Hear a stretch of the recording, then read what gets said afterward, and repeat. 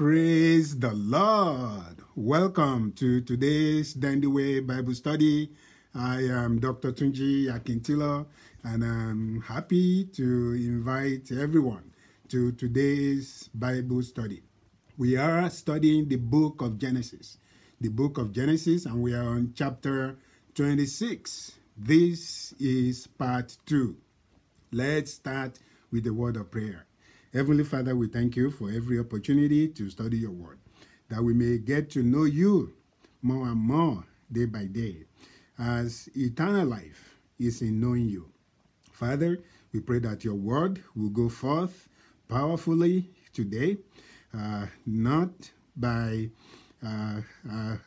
power, not by might, but by your spirit, says the Lord. Thank you, Lord, for glorifying yourself in our lives in today's Bible study. In Jesus Christ's name we pray. Amen. So, Genesis chapter 26. We did part 1 last week, and that was verses 1 to 12. As we read last week, verses 1 to 12 can be divided into 2 parts. Okay, there is a continuous narrative of what happened to Isaac, but there's also like a parenthesis, a story within a story. We're going to deal with the parenthesis today, but we'll do a quick review of what we studied last week first. The topic of today's study is transgenerational curses. Transgenerational curses. But before we start, let me take the opportunity to wish all the mothers happy Mother's Day.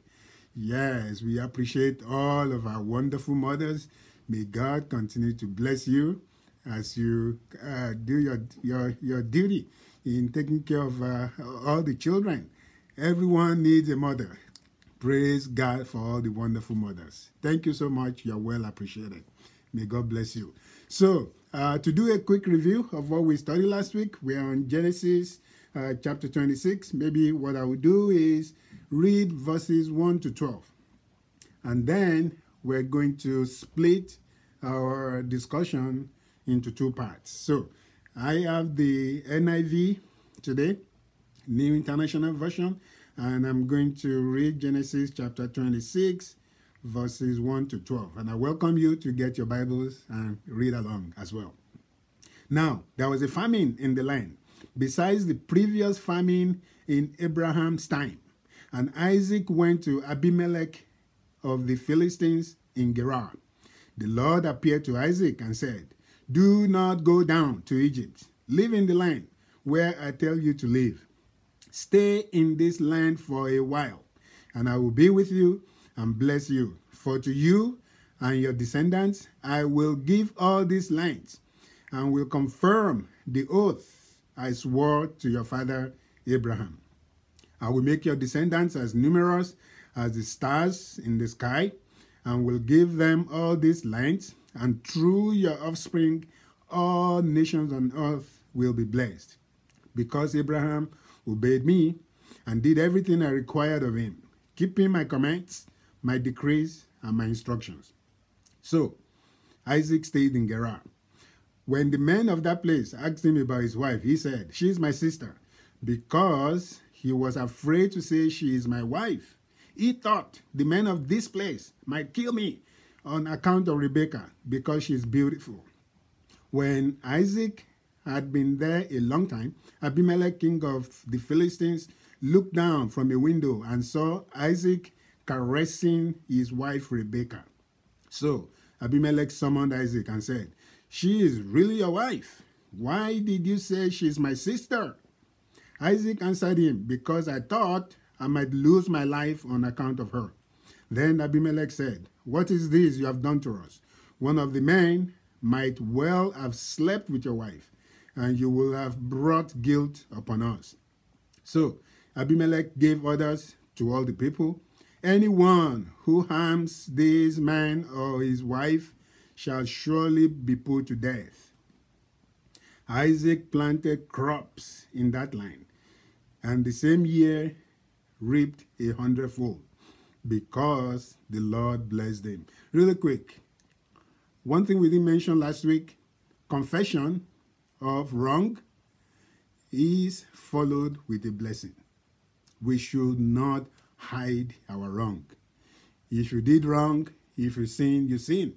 You know, just confess and you'll be blessed. The same thing happened to Abraham when he stole the same lie in Egypt, and he was confronted by Pharaoh. He didn't lie about it. And what happened? He was blessed. So that's just a quick reminder there. So what we studied last week was about famines. That famines happen, and no one really knows why. It's just a fact of life. Famine refers to widespread scarcity of food, which has happened several times in history. And then we have this current COVID-19 pandemic, which has not ended yet. We are like in the third year now of COVID-19, and it has not ended yet. And there's so much anxiety, so much confusing information from every corner, from the media, from the scientists, from the politicians, from every corner. Everywhere you look, your employer, there's so many conflicting information. Even the guy down the street has his own opinion about COVID-19. And if we are not careful, we get carried away from all of those information, and many develop anxiety because we are listening to the wrong crowd. As a child of God, we should listen to God, because whether we like it or not, famines happens. It's just a fact of life. And as I mentioned, the COVID-19 is like a case of a famine or natural disaster. And regardless, though, of whatever may be going around in the life of a Christian, God's promise stands. Because, as we discussed last week, God promised Isaac, actually first promised Abraham, and now became Isaac. Okay, the promise became Isaac's, of giving him the land, which we found later is the land flowing with milk and honey. But what did Isaac experience? Famine. So the devil may want to confuse us, give you the wrong perspective of what is going, because for some reason the devil can manipulate the environment. And if you're not careful, we focus on the environment and miss out on God's blessings in our lives. So no matter what could be going on, God's promise stands. Because, as we found out, things are not always what they seem. There was famine in the land. There was no food. Plants are dying. All of these things are going on. But God showed up to Isaac and reminded him of his promises, that his promise stands, and no matter what could be going on, no matter what famine, his word will be accomplished.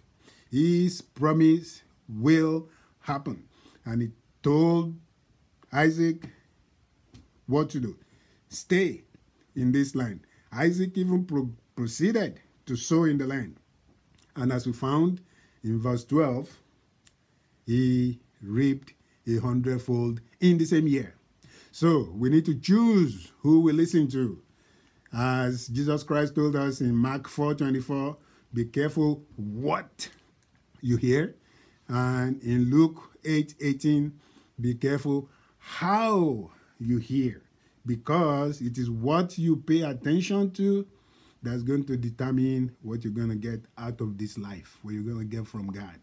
If you pay attention to all the stress, all the numbers, so many people dying, so many people sick, so many businesses folding up, and social distancing, and wear your mask, and don't go anywhere, and don't know handshake, almost no, don't even breathe, So if you listen to all of those, and you pay attention to it, you will get anxiety. But if you listen to God, the promise of God, that God will bless you as a child of God, is what we should listen to. Keep listening to messages like this. Keep studying your Bible. Keep listening to the Holy Spirit.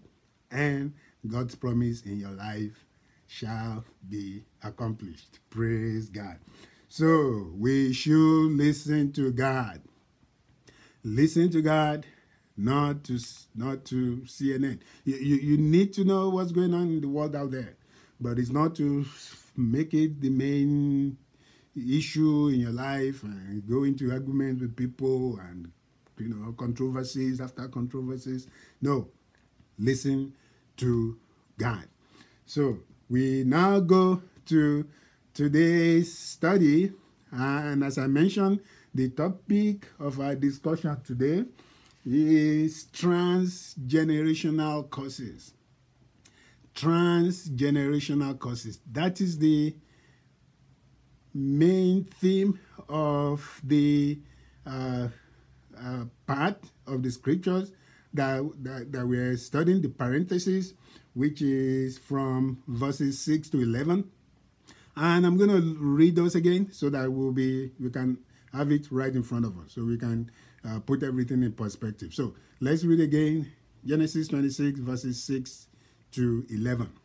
So Isaac stayed in Gerar. When the men of that place asked him about his wife, he said, "She is my sister," because he was afraid to say, "She is my wife." He thought, the men of this place might kill me on account of Rebekah, because she's beautiful. When Isaac had been there a long time, Abimelech, king of Philistines, looked down from a window and saw Isaac caressing his wife Rebekah. So Abimelech summoned Isaac and said, "She is really your wife. Why did you say she is my sister?" Isaac answered him, "Because I thought I might lose my life on account of her."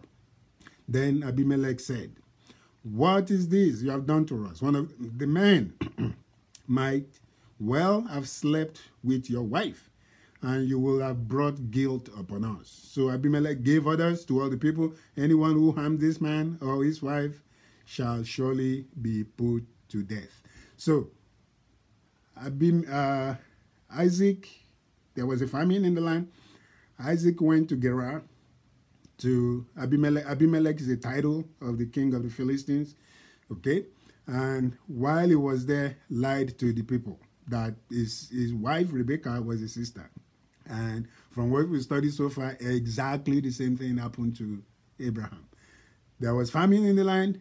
Abraham went to Egypt, told the Egyptians the wife Sarah is the sister, okay, which is a half-truth, but still a lie. And it happened a second time. It happened twice to Abraham that he lied, even in this same land of the Philistines. He lied to maybe a previous Abimelech, which I said is a title of the king.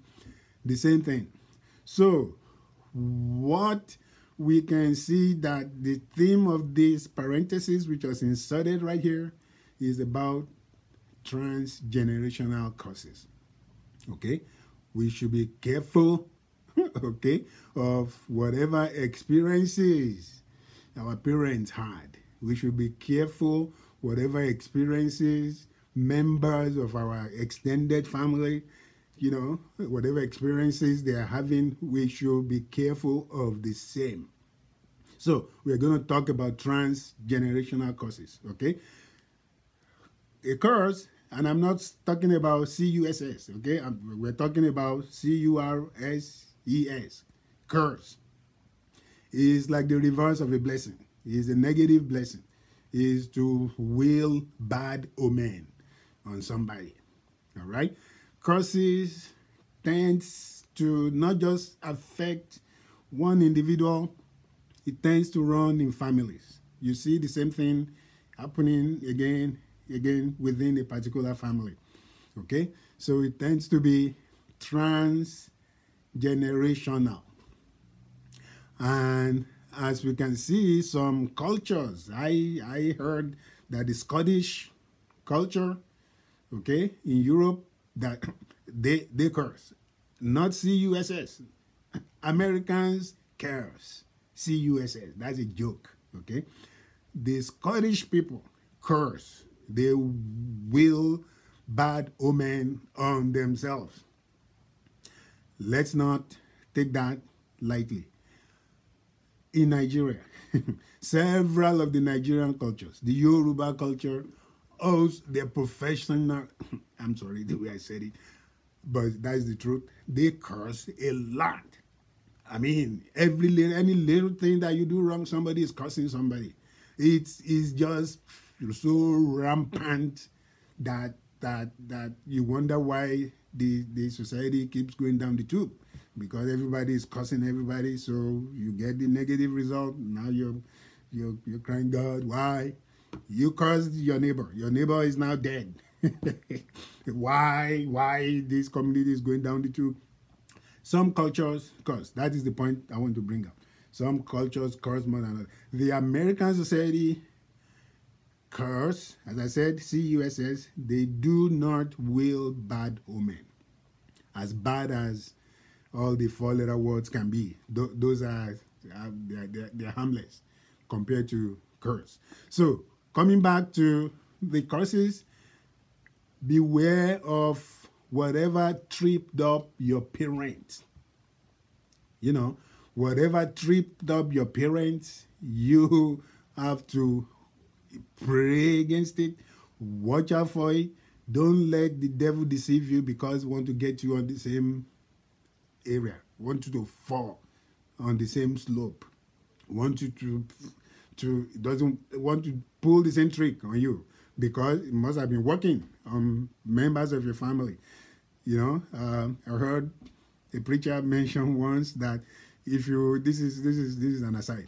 If you want to know, for the young people who want to get married, if you want to know what your wife is going to look at like, what your wife is going to look like at a particular age, look at her mother.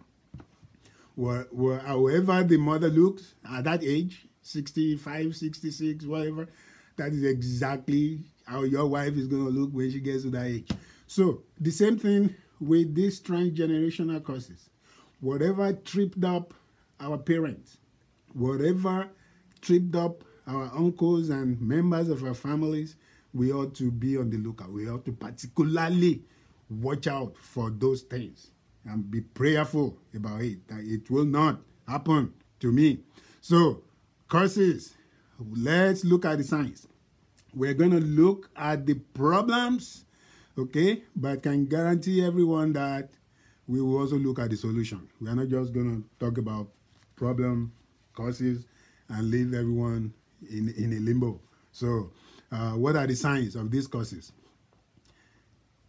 Mental or emotional breakdown, especially if it's not just happening to one person and is repeating in a family. Hereditary diseases. I mean, even the word hereditary kind of gives it out. It runs in this particular family. Repeated miscarriages or related female problems. Okay? Breakdown of marriage.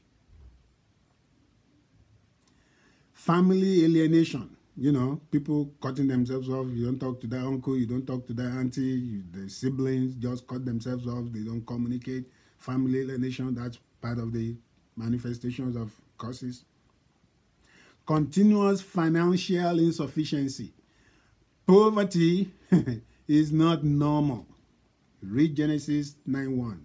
If Genesis 8:22 and Genesis 9:1 is true, there should be no poverty anywhere on this earth. So, continuous financial insufficiency, especially if it continues, you know, everyone goes through some periods when you could face some challenges. If you are poor, that is a sign of a curse. Accident prone. People that just, you know, they have this accident and then they tripped and fell again, and then the same person hurt the knee, and then the same person being accident prone. History of suicides or unnatural death. And I have the list all here that we can look at and make a note if we want to. Now, if we really want a full discourse on the causes, it is found in Deuteronomy 28. Deuteronomy 28. There are 68 verses in that chapter. The first 14 talks about blessings. The next 54 verses talks about the curses. If you want a full detail of what curses are, Deuteronomy 28 verses 15 to the end of the chapter, verse 64. So, as I mentioned, we are not just going to talk about the problem. And I mentioned Nigeria. I believe that is the same way it is in majority of African countries. You know, generally we want to think, oh, no, that's not me. But let's be sincere with ourselves. Let's look at our own lives. If you recognize something that seems to be repeated and repeated in multiple members of a family, time to come against it, because we can't come against it. What do we do about it? Commit your life to Christ if you have not saved yet. You know, Romans 10:9. Confess Jesus Christ as your Lord and profess him with your own mouth and ask him to come into your life. Confess your sins and you will be saved. Because curses, all curses, have been broken in Jesus Christ. Praise God. All curses are broken in Christ. Praise the Lord. Curses have been nailed to the cross. Let's read Galatians 3:13. That is such an important verse. Galatians 3:13. I'm going to open in my Bible where I still have the NIV. Christ redeemed us from the curse of the law by becoming a curse for us. For it is written, cursed is everyone who hung on a pole. The original King James said, cursed is everyone who hangs on a tree. Because it is revealed in the Old Testament that whatever is hung on a tree is cursed. When the Jews saw Jesus Christ hanging on the tree, the cross, they know this is a curse. So all of the curses in our lives have been nailed to the cross. And if you have listened to that call today and you gave your life to Christ, those curses have been nailed to the cross. Now you can stand against them.